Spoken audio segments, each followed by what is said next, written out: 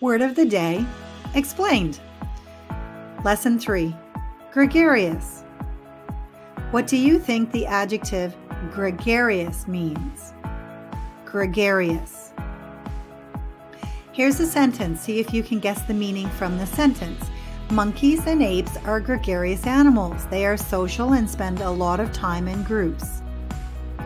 Do you think gregarious means A, antisocial, reclusive, or B, social and friendly?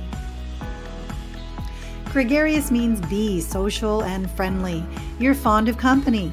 And with regards to animals, it's those who live in organized communities. What word do you find difficult? Leave a message below. Thank you for watching a video by Melissa Carroll, my English teacher.